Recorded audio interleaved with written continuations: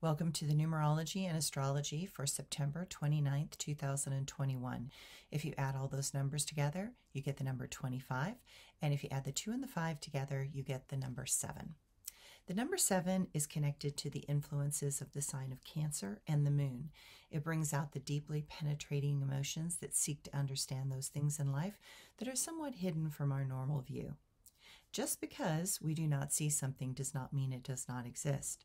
With the number 7, the emotional energy draws a person to understand the patterns within themselves.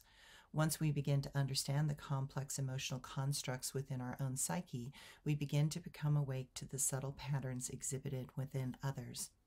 The number 7 wants to communicate awareness. In the negative, this number can indicate a person who is complex, unpredictable, temperamental, and somewhat fragile.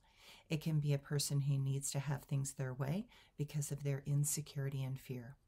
Those unsure of how to embrace uncertainty will attempt to control others or the reality with their own perspectives and beliefs. This number can be protective and willing to sacrifice anything to protect what it believes or loves. Today, let go of old structures and places where you try to control others. Notice if you are simply trying to feel safe. Then ask the question, in protecting myself so much, do I not see how it is happening for others or to others? Remember, those that are the most afraid will also be the most defensive and tenacious. The astrology today. The moon tries to create a cloak of protection and defense today. Try to step back from so much fear. When the moon moves from a place of inadequacy and uncertainty, it tends to not trust anyone or anything. Venus and Neptune will trine, giving us a chance to trust others first before we judge, agree, or compete with them. There is an opportunity to finally see the best in others rather than the worst. A welcome relief for sure. A little pressure off others is needed at this time. Be aware this can take us into a position of idealism, so be careful to not make others into more than they really are. The spiritual potential today moves us towards more compassion. Let the beauty of life bring you to new heights of inspiration. While the material world is somewhat overwrought and clearly challenging, know that the Saturn-Sun trine today gives us a chance to enjoy our emotional and spiritual selves. Use this energy to bring more self-awareness and a strength in our personal determination and directions. Stay the course, be grounded, and allow the stability to show you the path forward.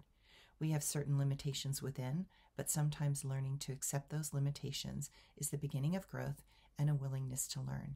Today can feel empowering and support better communications. My quote for today: in life, there will always be strife. In love, there will always be those that feel unworthy of. In transition, there will always be a mission. In joy, there will always be those that annoy. In conflict, there will always be those that restrict. And in expression, there will always be those that want to make an impression. And my blog for today. We have so much to learn, and so many do not understand that what they want may not be at their command. Wanting something to be a certain way will not keep the internal conflicts at bay. We have to learn by not getting what we think. Life is not a genie that can manifest with a nod and a blink. Life is a process and a journey to become. Life is supposed to be a heart that beats like a drum. Life is supposed to take you away.